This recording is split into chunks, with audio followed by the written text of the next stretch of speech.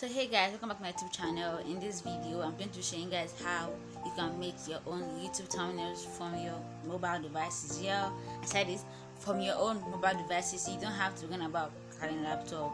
You can use it on your mobile devices and you can edit it whether you're in the bus, you're in the car, in class. No, don't do it in class now. Take notes in class, listen in class. So you can also do it anywhere at any time. Like when I start my YouTube channel, so many people asking me how I did my YouTube channel thumbnails and if I paid somebody to do it for me, but I was like, I do it on my phone. I basically do everything for my YouTube on my phone, so I'm going to show you how to do it from an Android point of view. Let's get to the video. Okay, so I'm going to show you the picture I'm going to use for my thumbnail. So this is the picture that I would like to be using for my thumbnail. Then I'll go to Pixellab, then select the picture I'm using, then click on cut out, the one with the scissors emoji. Then these various options are to show you if you just want the head of the person to be in the picture, or want the face or the whole person in particular. So I'm going to click on the person because I just want myself to be there. I want to cut out my background. So after it's finished loading,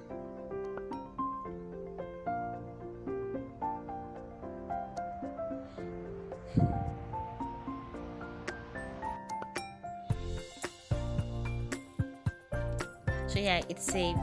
So then it shows you the preview of how it looks like. If you still want to add some things, you click on the restore to put some things back, but you want to erase more things, then click on erase to like cut off my hair and stuff like that. So you hit the preview when you're done to check it out to see how it looks like. If you're satisfied with how it looks like, then if everything is all well and good, you hit the save button up there. So after saving it, we're going to add borders now. So when you're going through the options you have below, you click on the border option, then you see the thickness. Thickness is to intensify the border line or to make it thinner like it is now, or nothing at all. Then you have various options below, variety of options of colors that can make you want to lose your mind if you're not careful. So you're going with different kind of things, and this part is actually very stressful for me because like everything just looks good. I don't know, but I think I'm going to go with yellow. So I'm just going to put a perfect shade of greenish, orangish, kind of yellowish color. Do I like this one? Nah, it's too bright. It's like orange. Okay, I think this is fine. This is fine. So I'm just going to like change the intensity. I don't want it to be too thick. So I think I'm done. I'm just going to save it now. Then I'll save it using the arrow that's facing down. Save it in my photo gallery. It is very advisable to turn your phone to auto rotate, because if it's like portrait, it's going to be kind of confusing for you when using this next app. This app is called Pixellab. Clicking on the three dots above on the far right, then on image size, we're going to click on custom to select what we're going to do, which is YouTube thumbnail, to provide us the templates. After doing that, we're going to hit the plus above. Then this part just helps to pick your background, so that's what I'm going to be using. After cropping now, adjusting, just make sure everything fits. You hit the layer above, then you bring it back down to make sure that the new text is in front of it. Then you lock it, then go back to the plus, then pick the picture you want to use. So you do it also again, copy it, then adjust it and make sure you size it up to how you want it to be, either on the left or on the right. You can increase it to whatever size you want to increase it to. Then you bring it down again, then lock it so that nothing tampers with it. Then click back on the layered icon to take it out, then click on A, then text, then styles, then browse, and this will give you various formats of text that you want to use. Click on edit, then change the text. I like my titles to be in all caps, so how to create it with thumbnails. Click on done, okay, and that's it. You can adjust it to how I want it to be, You can make it long, you can make it fat. So you just keep adjusting it till it gets to satisfaction. So on the right hand here we have so many options. These are your tools. So I'm going to be increasing the size. This is the highest it can go. Yes, but this is like too big for me.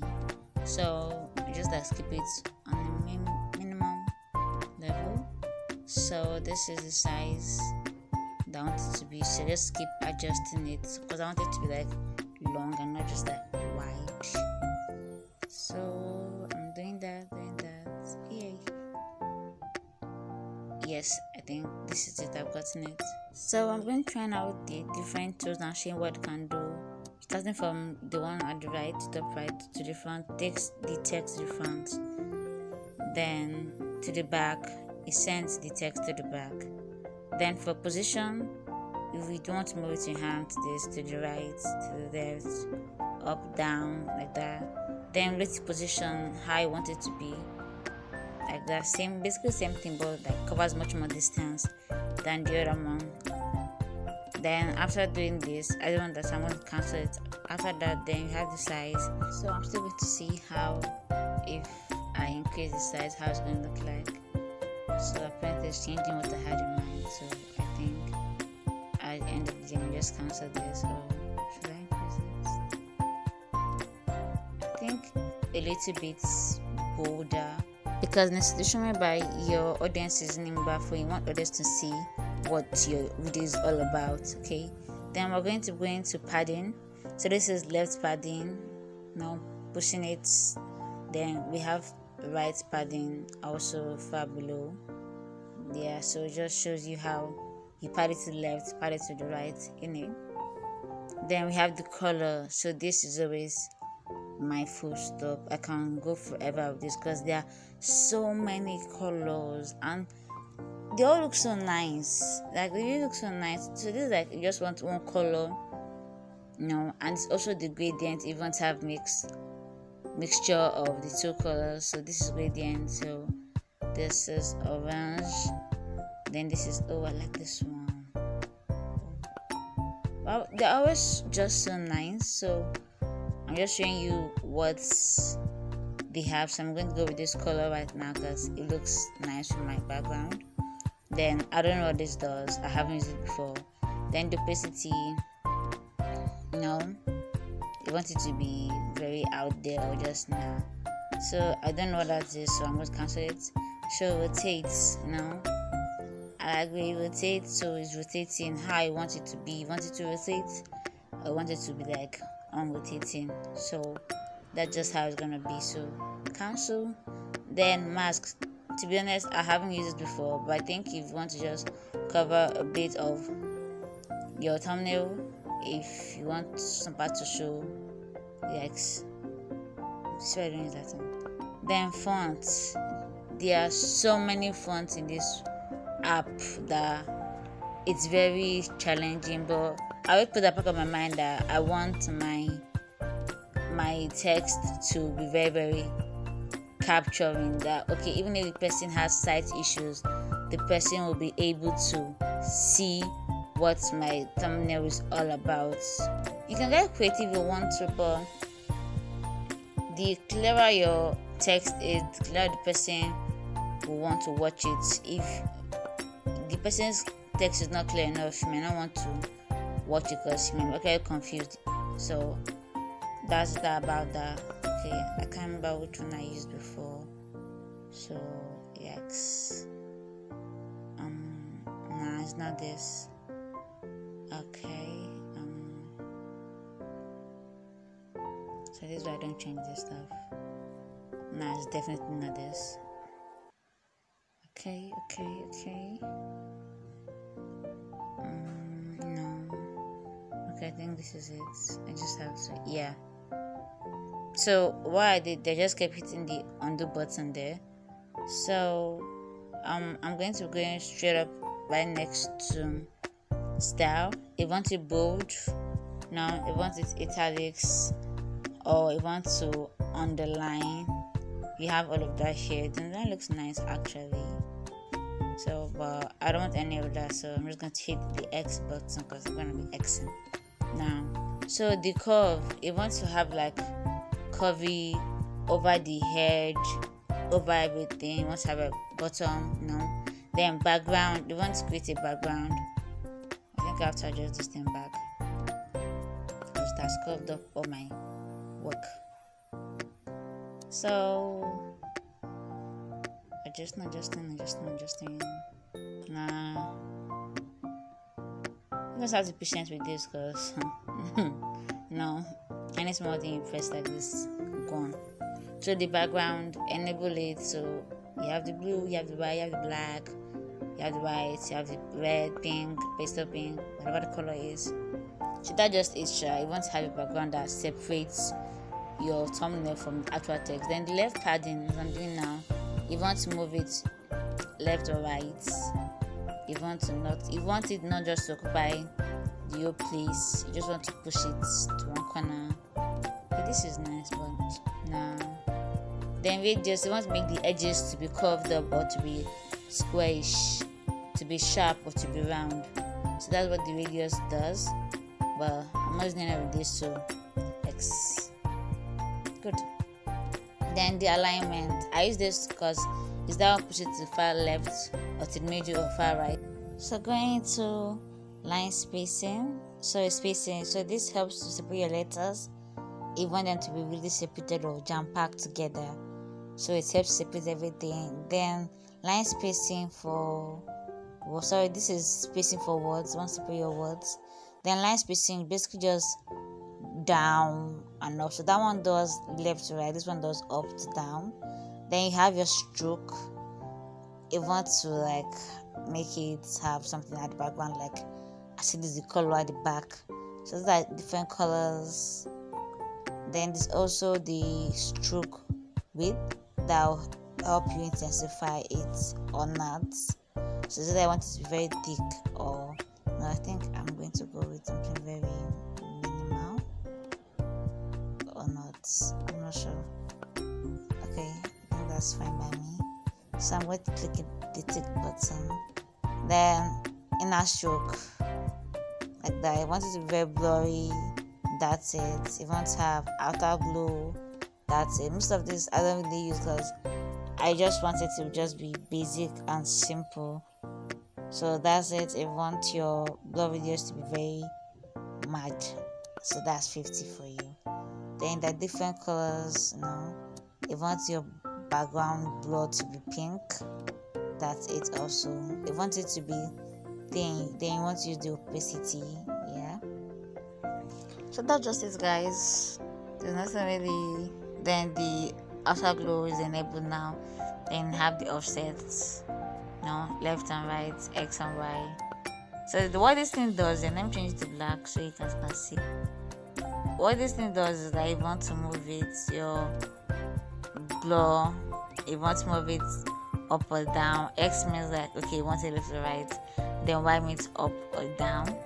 So it just helps you. That's if you have this kind of picture at the back of your mind. Then you have the inner shadow, enable it. Then do the blurry videos kind of thing. Just basically play with it and see what this does. Okay, this is great. I think I've seen a YouTube thumbnail like this before. This is really great. So this app does a lot for you Android guys. If you're an Android person, you're like, nah, I don't have an iPhone. Nah, this app is the bomb.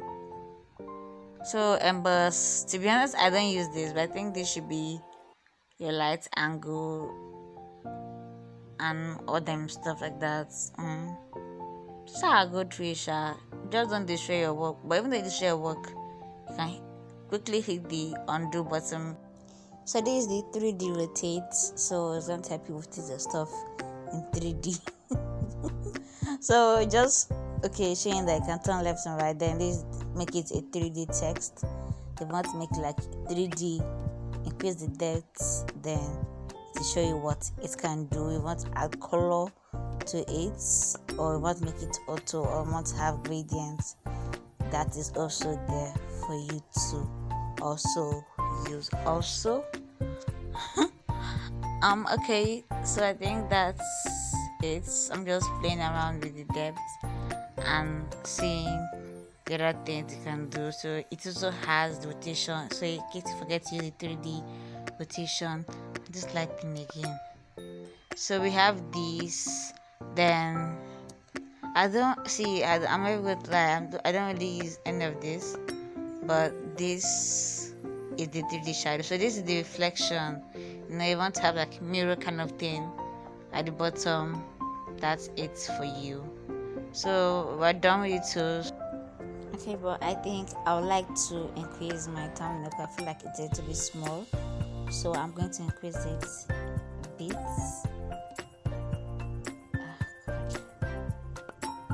Okay, I'll just increase it. I'm just trying to make it look nice. Then, as I put it in place, I'm going to hit the 3 dots on top also. Export my image, ensure that it's in full quality and in GPG, then save it to gallery. One of the things that I've experienced in this app that I don't really like is that you can't just do your work, then go back to portrait view, then come back. It's going to mess it up, and the only thing that's going to be left intact is your background. So ensure that once you start with the landscape, just finish your work there and then, because if you change back to portrait, it's going to scatter. So once you start with it, just finish it.